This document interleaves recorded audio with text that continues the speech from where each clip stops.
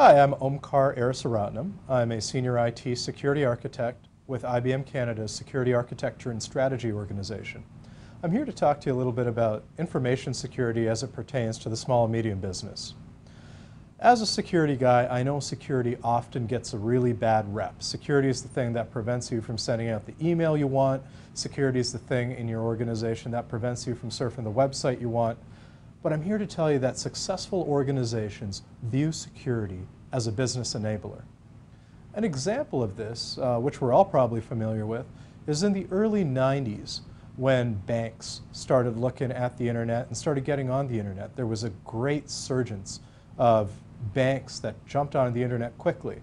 Now, those that did with secure programs allowed them to do so and really gain a lot of market share by younger generation customers that were savvy with the internet, and they now have customers for life.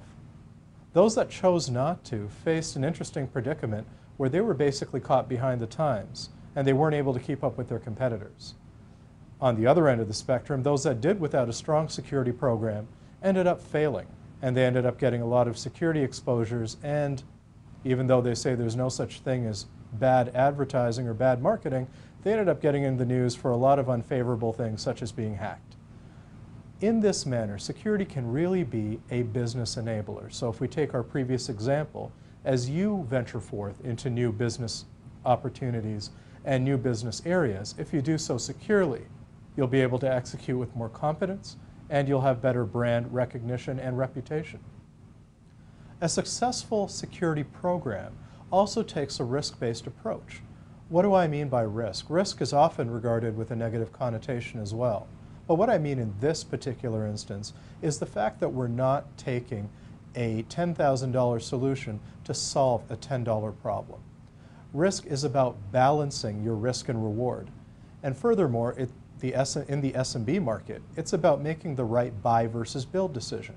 As an example, a small or medium business customer might choose to partner with a selected security vendor in their security operations center rather than building out their own.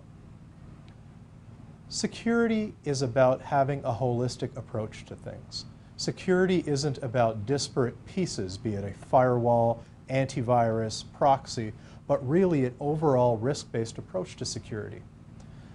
Purchasing point technologies without a cohesive roadmap based on capabilities often leads to fragmentation and confusion. We see this a lot with our SMB customers that are trying to quickly buy into the notion of security. The long and short of it is, there's no one product that you can buy in order to make you secure. A successful security program evaluates the risks, determines the best method to addressing the risks, and has a roadmap of attaining these capabilities.